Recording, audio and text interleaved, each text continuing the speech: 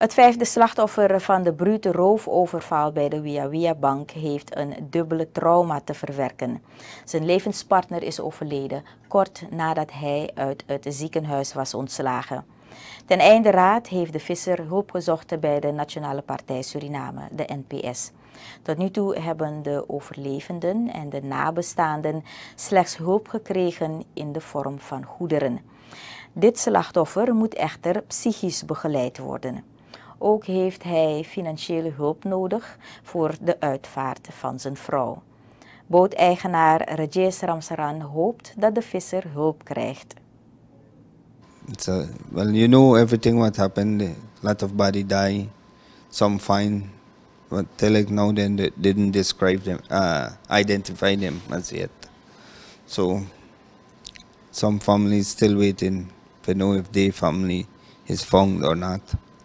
You're a boat owner? Yes, I'm a boat owner. Is this your first horrible experience? Yes, this is the first time. And do you agree with the feelings that most of the Guyanese people are want to go back to Guyana? Well, yes, I agree if they want to go back to Guyana because we don't know till like know what is happening or what not happen. Are you going back too? No, I live in here. Did the Surinamese government and the Guyanese government help you guys through everything that happened? Till like now, we get a packet from Marianburg there, but I didn't know who really gave the packet. But I got a packet I give to the workers them and that's it. Ramsaran blijft erbij dat het incident niks te maken heeft met een afrekening. Volgens hem gaat het om een roofoverval. NPS-voorzitter Gregory Rusland heeft intussen ervoor gezorgd dat het vijfde slachtoffer in het ziekenhuis is opgenomen. Het is zo dat we heel voorzichtig zijn met deze case. Je moet weten dat we als partij vanaf het begin zeg maar hulp hebben geboden. Alleen vond ik dat wij het niet aan de grote klok moeten hangen. Vandaag zijn we geconfronteerd dat een van de heren zich heeft aangemeld.